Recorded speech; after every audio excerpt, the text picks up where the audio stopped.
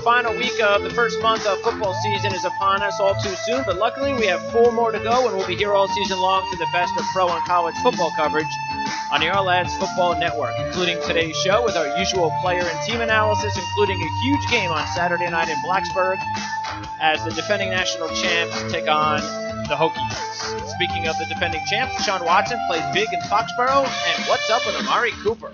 All that and much more as the Ourlads Football Network with Dan Shanka on PSN starts now.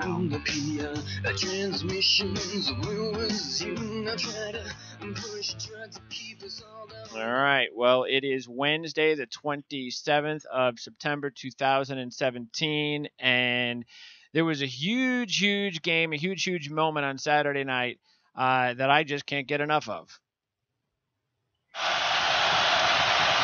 McSorley across the middle. Touchdown! Jawan Johnson. Penn State wins it. A walk-off touchdown.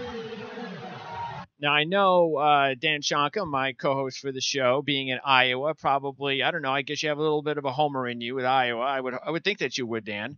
But since Penn State was my pick to win the national championship, I definitely was breathing a sigh of relief in that one, even though they could run the table after that loss and still get to the postseason. But we knew that was going to be a great game, and that was just, Penn State had to be just going, wow, we almost blew that one, and that was a tremendous last drive by McSorley and the team to get the win on the last play of the game. Yeah, it really was. I mean, they moved the ball down the field against a very good Iowa defense. The front seven of Iowa is really pretty good. They've got some depth there and everything. The linebackers are very good. It's probably as good as the top 5 groups of linebackers in the country, and they do a really nice job of. But I'll tell you what, Penn State, they had to step up. McSorley, he's not going to be an NFL quarterback. He might be a reserve or something, but man alive, he makes things happen. And then he threw a beautiful pass right over that outstretched arm of the safety from Iowa, and it was a touchdown. Like you said, a walk-off touchdown. Yeah, so, you don't see that very often. Nope. And but hey, they deserved it because they moved down the field against a very good Iowa team, and it was a big play.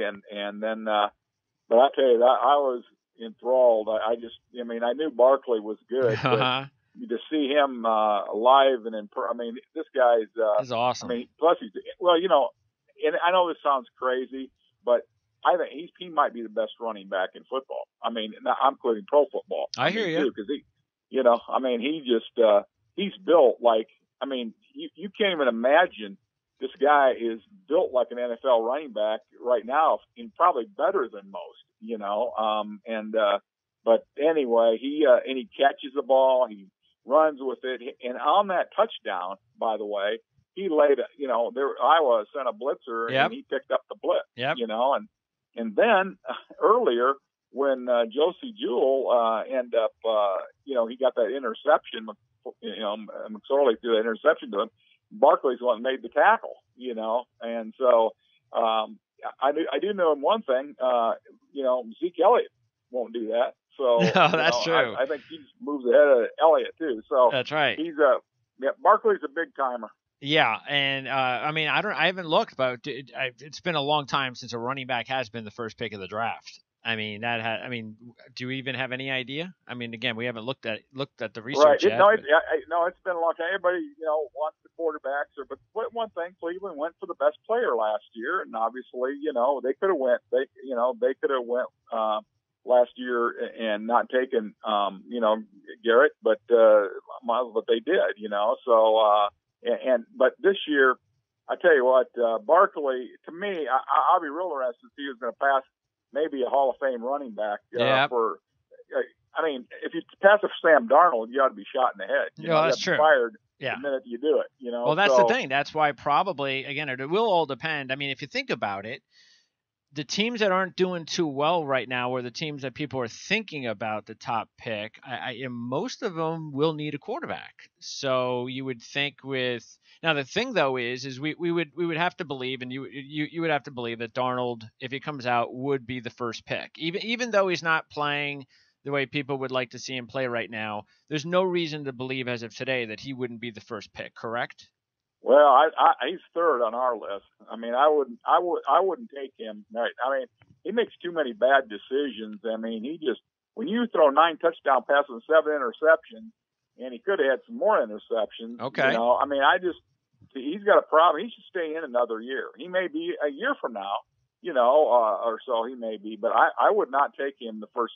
Absolutely not. I mean, like I said, first of all, he throws a loopy pass. He's got kind of a little hitch when he throws, and he stares down his receivers. And when you throw 7 interceptions already in this, I'm sorry, but I don't care if you're 4-0. That doesn't mean anything to me when you make all those mistakes, because in the NFL, 1 or 2 mistakes a game cost you a game. So. No, I take Rosen probably ahead of him, and I tell you what, we put Mayfield ahead of him too, because here's a guy throwing 16 touchdowns and no interceptions. Okay, so you're saying that you're not talking about the third pick, you're talking about the third quarterback. Right. Third quarterback. All right, so, that's interesting. That's good. That's good for teams out there that may not get the first pick. They're going, well, maybe I'll get the 5th or the 6th. And this is also why I say teams don't tank. Tanking is stupid, because you could wind up with a 5th or 6th pick and still get a guy that everybody like Jet fans were all clamoring for Sam Darnold. Oh, we want you to lose and stink. Well, they could end up with the 6th pick and still get maybe Sam Darnold. Not that it'll happen, but you can get Darnold, you can get Mayfield, or you can get Rosen. Yep, and like I said, but to me, if you got the first pick in this draft, you take the best player, and Barkley to me is head and shoulders above anybody else right now, and in fact, our second, in our top 33 that's coming out in our booklet is Darwin James is our second. Wow, and then really? Fitzpatrick is third. So Rosen's fourth. And then Key from LSU is 5th. So, we got no quarterbacks. Well, no, Rosen is only one in the top 5. Okay. Even though, of course, you know how the NFL is, and the draft will go quarterback, and then Barkley. So that's how it is. But that does mean that any team out there that needs a running back, that winds up with a pick in the top 5 may very well get the bonanza of them all, and they might get lucky and get Barkley. Because you know how it is. If a team needs a running back and a quarterback, and there's Barkley or one of those top quarterbacks, they're going to choose a quarterback. That's just the way that they do it. Now, whether that's right or wrong, let me ask you, is there a quarterback that once you get past those guys, again, I don't know where Josh Allen is right now, so let's just say, if you, because Cleveland, and we've seen this happen before, where teams maybe early second, and then they trade back into the first round to get their quarterback. So could a team take Barkley and then trade back up into the first round and still get a chance at a guy like Josh Allen, or do you think he'll also be a top 10 pick? No, I don't. I never thought Josh Allen was going to be a top 10 pick. And I said that last year when people were clamoring about him coming out. I go, for what? I know. What do you guys, it's just stupid. Yep. Some of the stuff that is just, of course, the people are blabbing all this are not decision makers. They're, Twitter guys or something like that, but they're not scouts or, anything else. Josh Allen is a second round guy. That's what he is. And, and he needs to be developed. And he's got the tools. I love his arm. We saw him down in Iowa City live and everything. And I love his arm. And I thought he actually improved this year over last year, to be honest with you. And, but they, he really struggled, he struggled this year. And it's hard to evaluate him, isn't it? Because of the personnel losses, it's a little bit harder. Right. Well, yeah, he lost all his receivers and his running back. Yeah. You're exactly right. So, but nevertheless, still last year, coming into this season, I still saw him as a second-round guy. Now, if he yeah. had all his receivers back, those receivers made great catches for him last year. And three of them, well, all four, counting the running back and three receivers, they're all on an NFL roster, whether it's, the 53 or they're on the, on practice squad. Yep. So, he had some talent there around him. But anyway, yeah, you're right. I mean, it's a possibility somebody wanted Allen and they got Barkley early. They could trade back in and probably get him. That's not a bad idea either. Is to say, hey, you know what? If I can come out of the draft needing a quarterback and a running back, take Barkley first, get Allen second, I've hit a home run. Yeah. And you know what? Hey, don't forget about Mason Rudolph. Rudolph, too, yeah. Right now, Rudolph, we got him rated ahead of Allen, too. So, I mean, it's just like, like I said, you got to go with what you see, not what people think. Oh, sure.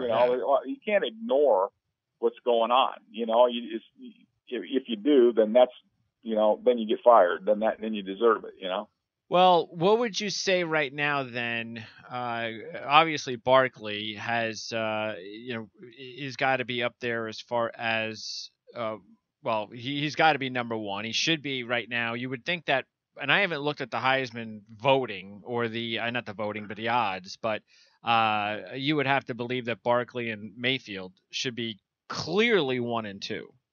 And Lamar Jackson shouldn't even be in the top 10.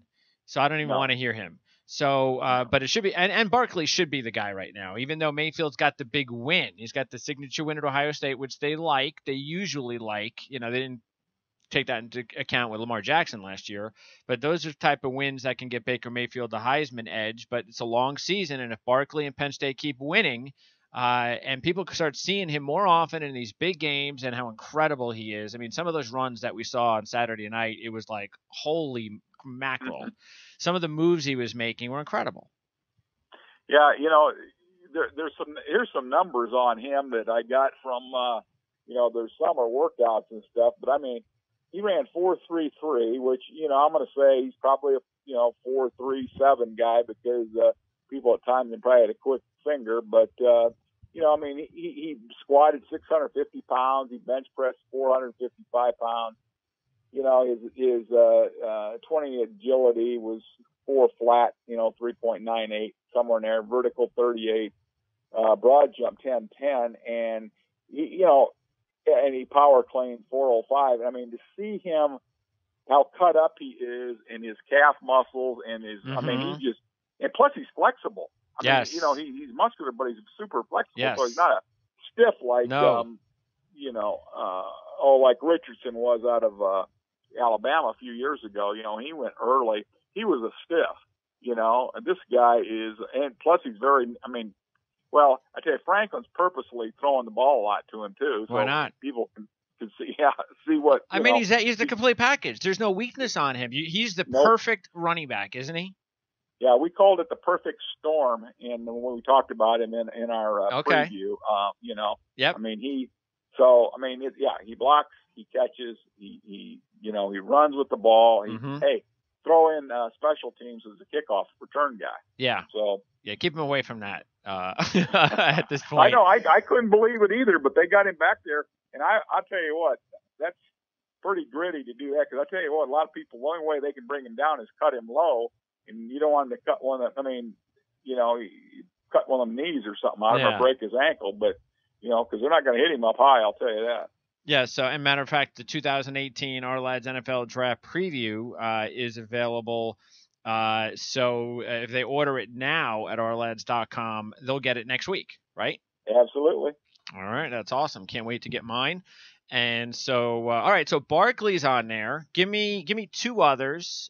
Mayfield has to be as your top 3 offensive players in the country right now, because again, I remember we talked about Mayfield last year, and he was okay. Well, not necessarily a first rounder, not even sure with the system, and he has just risen up your charts. I know that. So he's got to be the second guy. So unless I'm wrong, those are 2. Give me a third, unless I'm wrong. No. I tell you what, we love Mayfield. The guy's a playmaker. He makes things happen. He definitely, is, and I'm not going to put him in the Manziel boat at all, but, this guy's different. He's got a stronger arm, actually. And, but I tell you what, we're going to throw Josh Rosen for now on the top three offensive guys, along with the other two, with Barkley and Mayfield. All right. So give me, so I would assume then you've already given me a hint about a couple of defensive guys. Would Derwin James be at the top of the list?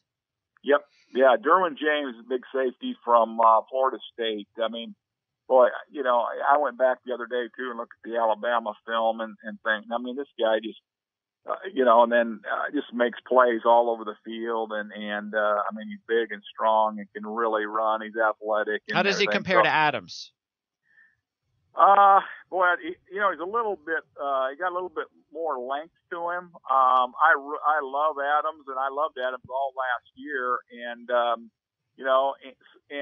but I think, they're very similar, except James probably a little bit bigger.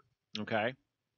All right. So bottom line is that's good, that's a good comparison there. Good company for Derwin James to, because Adams, as we already know, and what we saw on Sunday, that was his breakout game against Miami, and he's going to be a force for the Jets for many years to come. So the other two defenders that tops your list? Well, I tell you, we got Minkah Fitzpatrick up there. Again, you got these guys that are both free safety, strong safety. Minkah's been playing corner out there this year too, and he's just a terrific football player. Like him a lot. Arden Key from LSU got back in the swing of things. He kind of knocked the rust off a couple of weeks ago, and then Mississippi State, he's getting, back to full strength again. But, I mean, he's a little bit bigger than he was in the past. He's around 260 now, 6'5", 260. And here's a cat-quick guy that, so you can put, James and Fitzpatrick and Key, and then another guy that I really like from Alabama is Deron Payne. Payne is a guy that hustles and works every play, and a guy like Bradley Chubb from North Carolina State. So I got five. Well, there's 6 defensive guys in the top 7. Okay. Yeah, and that was a big win for NC State over Florida State. As Florida State broke in a true freshman with Francois out for the year. Looks like unless that kid grows up fast, could be a long year for Florida State. I tell you what, you talk. I mean, he is a splendid splinter now. I mean, he is so skinny. I didn't know if those little skinny legs could hold up his body, because they said he weighed 169, and they might have been generous. I mean, he was so slender. I don't know. Hey, they better get some blocking up front, or he's going to be on a stretcher too. Yeah, they've got a tough schedule. They got to play Miami, then they get at Clemson, at Florida. They got to host Louisville. Even the game at Duke won't be easy for them. So, well, I'll tell you what.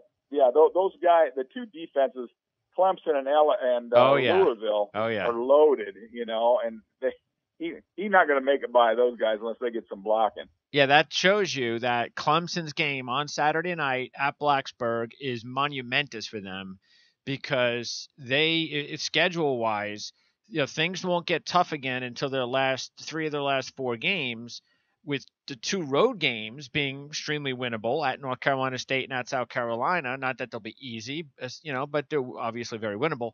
And the toughest game is the game at home against Florida State and a true freshman. So the way I look at it, even if Clemson loses on Saturday night, and I'm not going to say they won't.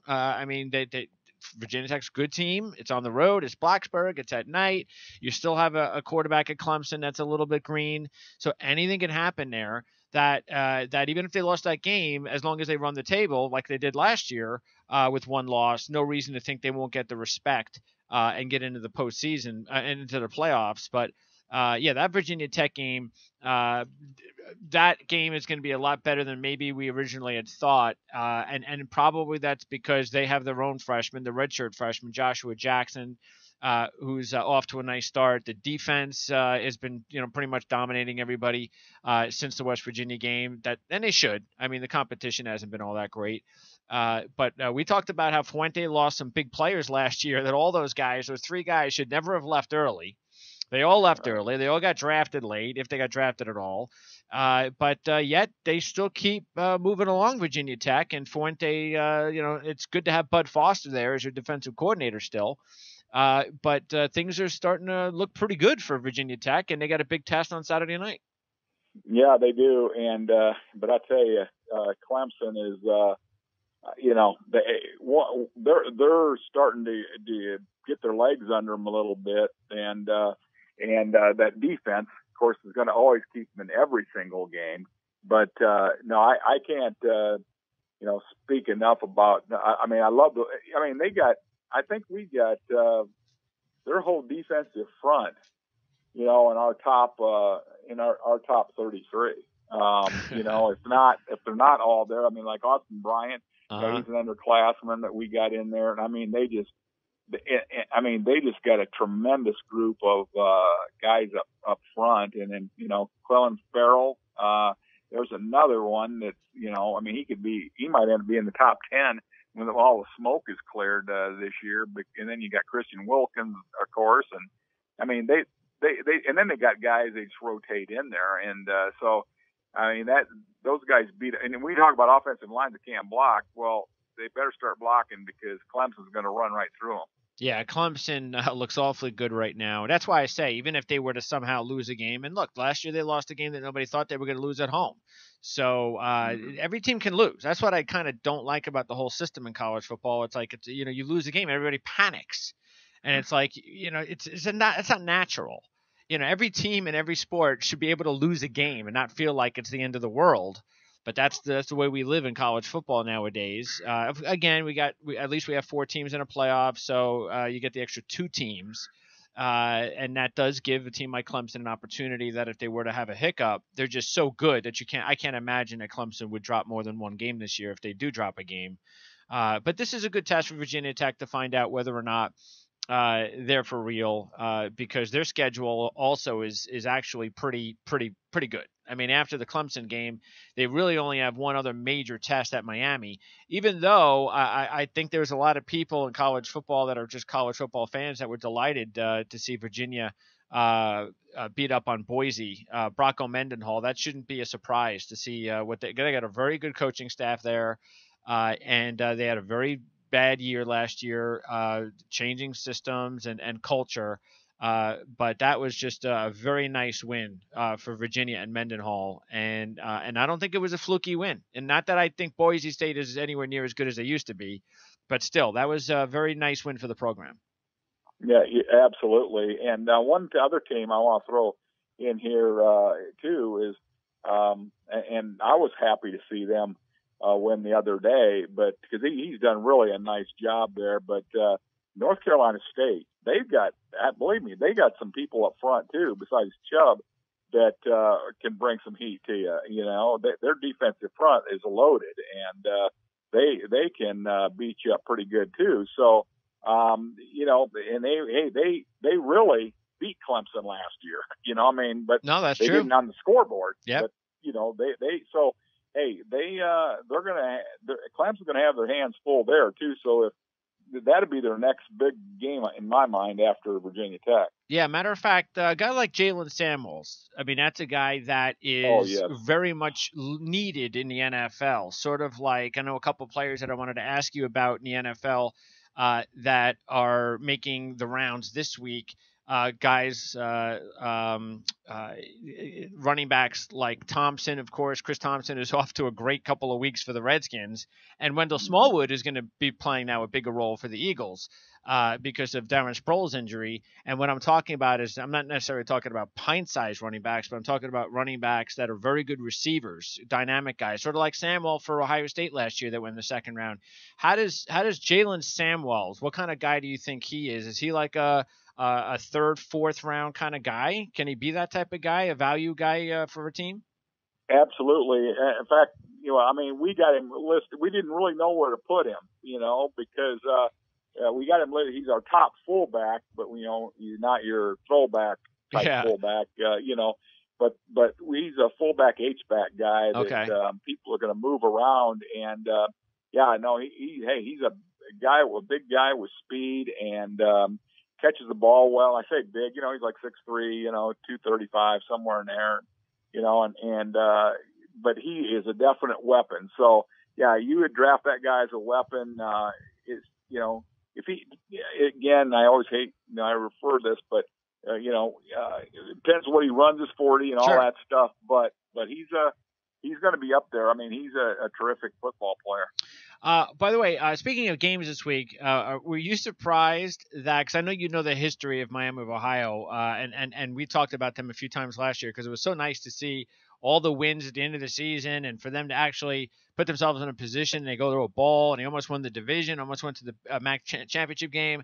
And so you got to believe that they're going to have a good season again this season. But so it's nice that they're back on the map. I didn't realize with the, because of course they have the coaching history at that program that they hadn't played Notre Dame since 1909. And they're going to face Notre Dame. Now, Notre Dame, won a few games. They won the game last week. Beat Boston College before that. Okay, very nice.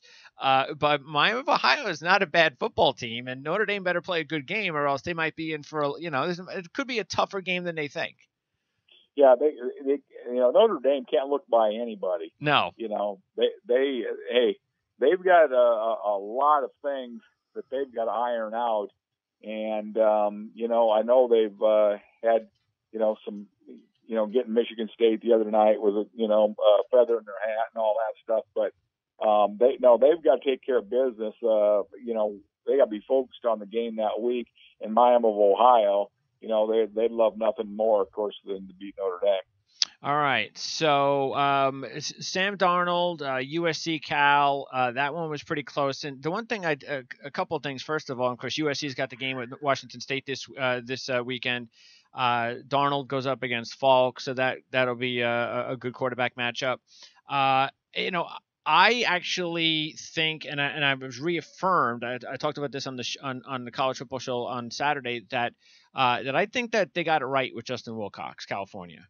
Their offense, because I believe that Dykes probably would have still been there had Wilcox not been available. Because it's not like Dykes was terrible. It's just that I think they realized, hey, we got a guy who coached here before. He's a defensive guy. We got to start playing some defense here. Absolutely, and they get that shored up. And Cal has always had a great tradition of offense, so they can. But I'll tell you, all those spread offenses out there, and then you also got to be able to play Stanford, with their running attack and things, and USC's got their stars running backs and people too. So, Wilcox is definitely the right guy, and they just got to get recruiting and get in some other players. And Cal's not easy to get into, so academically, but they can do that. Wilcox is a guy that can bring them around. Yeah, because he was probably the best defensive coordinator in college football last year with what he did over at Wisconsin. So really nice marriage there. And it looks like they're going to have some success there. So USC and Washington State, this will be the second game, for I guess if you want to call it a primetime doubleheader. You got Clemson, Virginia Tech. Then when that game's over, you could probably catch the second half of USC and Washington State. I'm actually a little bit surprised to see that as only a 3.5 point line. I will say that.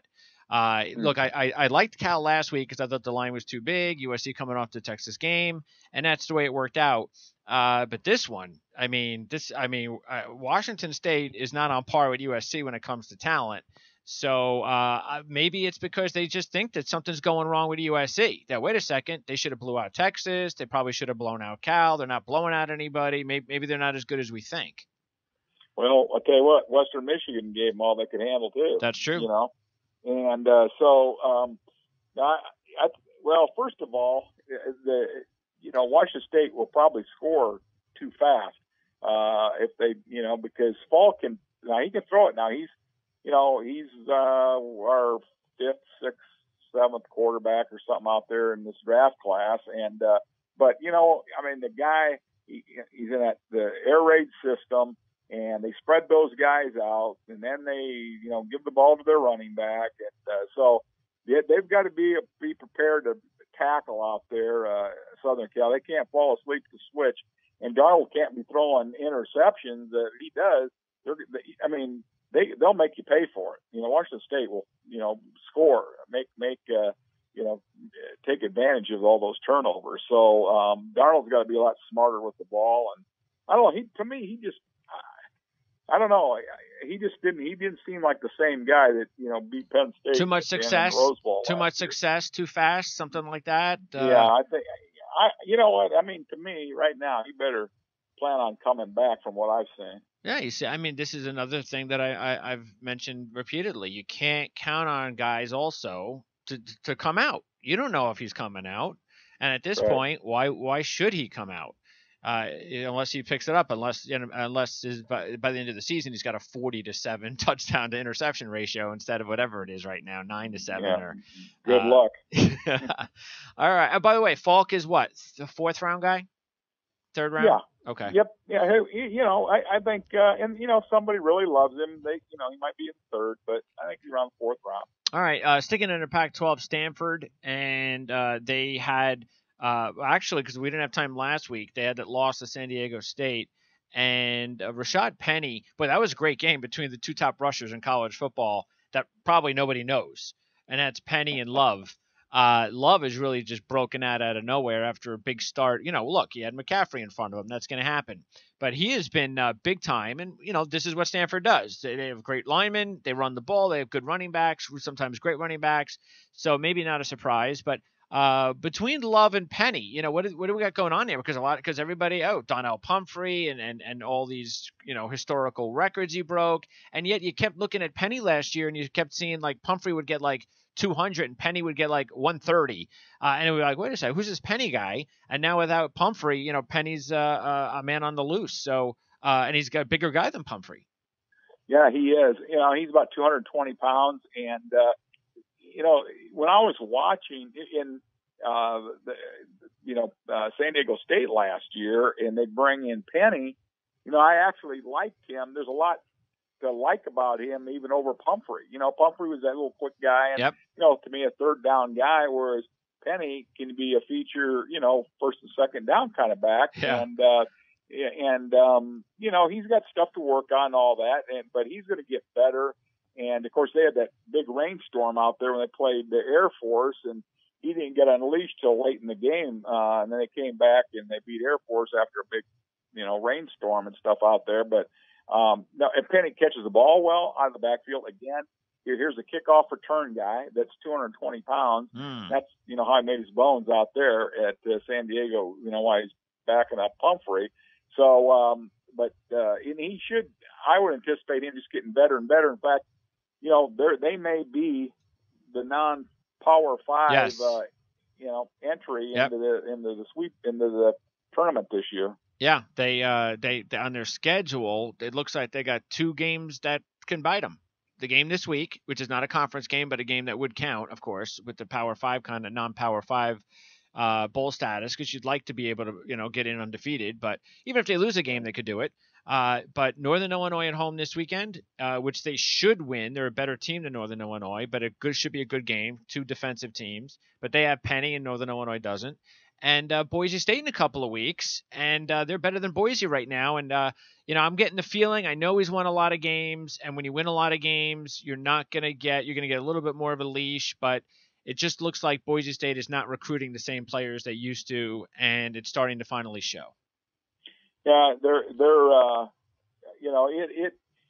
it's going to be. We'll see, but they'll probably come back and be a real threat down the stretch in the Mountain West. Like they always are. But I think they've been beat up a little bit and things. So I think that if they get well and their young kids start playing, up to the Boise State standards, they'll be better. Yeah, they got a tough schedule. They got to go at BYU, even though BYU is not playing well, at San Diego State, and at Colorado State. So, and they haven't been to the Mountain West Championship game in a few years. Okay, so, what Stanford beat UCLA? Have you seen? You mentioned Rosen. So even though UCLA has lost a couple of games, we know it's not Rosen's fault. So everything. No, their offensive line is. I mean, everybody keeps talking about the center Quisenberry, and I tell you, he can't block anybody. I mean, I just and they've got to play. I mean, his receivers. I don't know how many drops they had the other day on top of it all, but the UCLA receivers had several drops also, and okay. So I'm not putting that on Rosen. Rosen throws a beautiful tight spiral, hits them right between the numbers, and they can't catch it. So that's the problem that they have, and so that's why. I mean, he throws a much better ball than Darnold does, and you will look at his footwork. His footwork's a lot better than Darnold. Darnold's kind of all over the place and stuff. And I just, like I said, I mean, I have nightmares that he might be a worse Carson Palmer, which is a nightmare, Okay. All right. Darnold now. Darnold, yes. I love, there's a lot of things I like about, the footwork, the accuracy. You watch Rosen, he's always got his feet under him. He does a lot of things the right way. He's a good athlete. He's a lot better athletically than Darnold is. But we'll see. I mean, he's got to keep his head up. I know he's been known to chew some tail out there too. All right. Well, losing it'll get to you. So we know that things were going pretty well for UCLA a few years ago. Then they got Josh Rosen, and everybody was really high on everything that was going on there with Jim Mora. But they've lost some key guys, as we all know, to graduation last year, and throw in the fact that Rosen got hurt last year, and then it was just not a very good year, 4-win season, and all of a sudden, I mean, if they didn't come back against Texas A&M, they'd have 3 losses. So things aren't going well right there for Rosen. But hey, you know what? He'll probably come out anyway. He should. And maybe he will wind up as the top quarterback. What about Arizona State? I know things have been, speaking of things not going right, Arizona State things hadn't been going right for Todd Graham. He was the hot coach a few years ago that couldn't make up his mind where he wanted to coach. But then finally, you started to figure maybe he's got a nice little home here. They went back-to-back 10-win seasons, but the last 2 years, I mean, they haven't been able to get at the 500 mark. And then even this season, they had the loss at home to San Diego State, which is a tough team, but you're a Pac-12 team. You got to win that game. They didn't. Then they lose to Texas Tech, and you're thinking, here we go again. But then they have a big win against Oregon last week, and they really do need to kind of turn things around. And it seems like they have some talent on defense. Not a whole lot, but they got a few guys that seem to be interesting, including Karan Crump, who I know looks like he's banged up and won't play this week. So I know Wilkins seems to be playing better at quarterback too. He's not a star, but he's playing better than he did last year. That's for sure. So who is Crump the top player on their defense? Yeah, I think you certainly argue that he's in that mix. I mean, I like their 2 running backs. But, I think that they got to get give those running backs keep giving them the ball too instead of. But see that the other thing, touching the defense again, it's a big, high gambling type defense. I mean, he's blitzing everywhere, and you get caught in that, and you're in trouble. So, but I think that Crump being that defensive end out there is, I mean, he's probably their best guy on defense. But I like Ballage. Number 7, as a running back. And I also like Richard, the guy that rotates in there with them. So, yeah. I think they got 2 really good running backs, and, they just got to they got to learn how to win football games. All right. And we'll see, because they got Stanford at Stanford We'll find out whether or not it was just one of those weeks against Oregon, if they got them at the right time, or if they can. They don't have to win, but as long as they play a good game against Stanford. And by the way, Stanford lost their quarterback, Christ, and maybe that actually helped them out because he wasn't playing well, and their offense seemed to move a lot better with Costello at quarterback. So that does tend to happen. Ole Miss and Alabama, and when Chad Kelly was there, Ole Miss was a pain in the rear to Nick Saban. They might have beaten him 2 years in a row, but no Kelly anymore. But Patterson, he's a young guy, he's a young quarterback. AJ Brown is a talent, even though he may not play this week. And I know Haynes is a player you've talked about on defense. Now Ole Miss, they're not going anywhere, so they've got they're under suspension for a year, so they're not going to be. So these are the types of games they have to get up for. This is like their Super Bowl kind of deal. Not that it's going to matter. But what is it on Ole Miss that they still have that we should keep an eye on?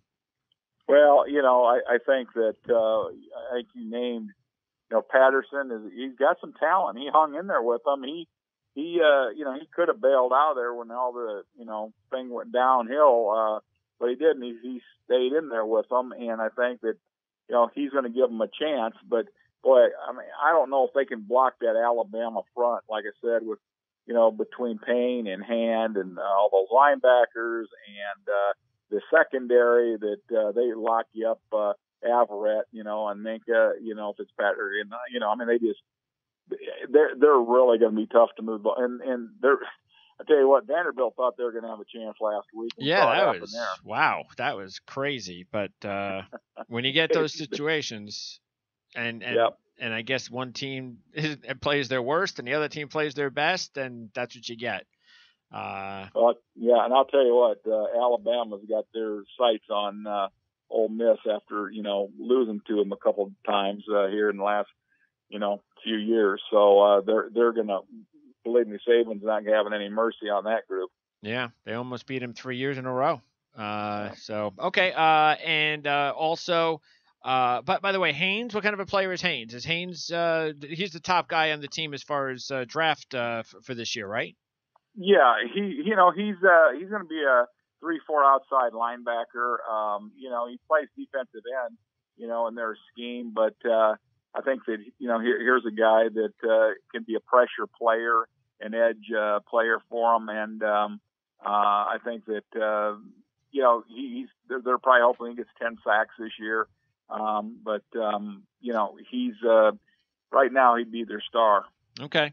Let's talk NFL for the last few minutes. And are you surprised to see Amari Cooper struggling as much as he has been? He's just been awful this season. Not sure what's going on with him. Really expected a big jump in year 3, and something's off. Right. I think that I think Carr is probably disappointed in Cooper too. He's going to stop looking his way if he doesn't start latching on to everything. And now I don't know if he's having sight problems, because that's happened. Sometimes guys their vision, but Cooper, you could always count on him to gather that ball in and stuff. And I don't know if he's getting a little gun shy with the hits that he's been taking and things, but. He definitely needs to clean up those drops. Now, one of the teams that right now is considered one of the top teams after their big win over the Patriots is Kansas City, and Santos is out now for the year, so they bring in the kicker Harrison Butker from Georgia Tech, and he had a big career there. And we saw what happened with Elliott last week. So Elliott, another one of these kickers that gets drafted and doesn't hang on, and then luckily for his sake, he gets picked up by the Eagles and kicks the 61-yarder. So that's huge. But Butker, he had a very good career at college, didn't he? He did, and I think the thing is, what you do with these younger kickers like this, that you try to, although Jeff Fisher never did it. Was Zerline. Of course, he'd have him kicking 55, 59 yarders as often as possible, but of course, he didn't have the offense that Kansas City does either. But Butker could get closer. Andy Reid will get them, within. They're not going to be kicking long-range field goals all the time with that offensive group they got because, hey, between Kelsey and Hunt and Hill, you don't know who's getting the ball, so they're going to get at least close, and so that will help Butker out. He's not going to be having to kick, those mile-high, field goals. And that other rookie kicker got the opportunity, unfortunately, in Denver the first week. And then, of course, he makes the one that they called a timeout, and then he gets the next one blocked, and then then the whole situation the next week against Miami, where I thought, my opinion, I thought they were a little bit too conservative on that. They should have let Phillip Rivers run another play, and they settled for the longer field goal. And even though they should make those, but it's a kid. And you never know what you're going to get from these kids. And now he's a talented kicker. He was a talented kicker in college. Do you think he has the makeup to rebound and be okay? Yeah, like I said, sometimes the guys, once you get your foot in the door, there's usually going to be somebody with these injuries and things that are going to give you an opportunity. So, yeah, I think he'll have a chance to come back. I mean, I would tell Vecchio from Oakland, I mean, what was he doing? Sitting on the sideline. Somebody should have grabbed him up. Right. And then, of course, Oakland had the brains. They had him probably stashed somewhere. But, he comes in and does what he kicked a couple 50-yarders his first time out of the block. Yeah, he's doing better than Janikowski. Yep. So Deshaun Watson has the big game on Sunday at Foxborough. It's not his fault they lost the game, that's for sure. But that's what happens when you go to New England and you just try to beat Tom Brady, and you leave him with the ball in his hands at the end of the game. It's not going to be pretty for the opposition. But that had to be a very encouraging loss for the franchise. And like you said, though, last week, it's really just about whether Deshaun Watson can stay healthy, avoid the big hits. And if he could stay healthy, then he's got a chance to have a very good career. But that's the thing. I mean, because he may not be the most accurate guy, but boy, that guy just finds ways, and he's proved it in the big stages in college football, and he's already proving it in just a few weeks in the NFL. Yeah, no, it certainly wasn't. It was not his fault that they lost the game the other day. I tell you, but the other thing is New England's defense isn't what it has been either. No, problem there. New England's defense is kind of a train wreck. Yeah. And but I think that, and speaking of, he's not a train wreck for New England, but Brissett had himself a heck of a game for the Colts. Yeah, I mean, is that somebody that you think they can now count on as a legitimate number two behind Luck? And is he a guy that when he came out that you thought, did you think it was just a career backup, or did you think he had a chance to be a starter?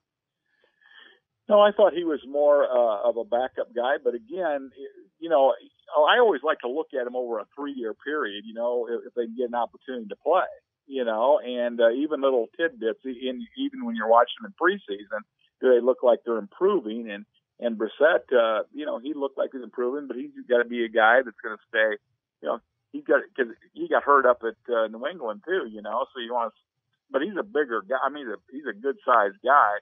And if he can hold up, he should be a real solid backup for Luck when Luck gets back. Yeah, I remember that big game that he had, even though it was a losing effort. But I remember that big game he had against Florida State in his last year. That game where I think they had like a big lead or something, and then Florida State came back and won. They were number one in the country.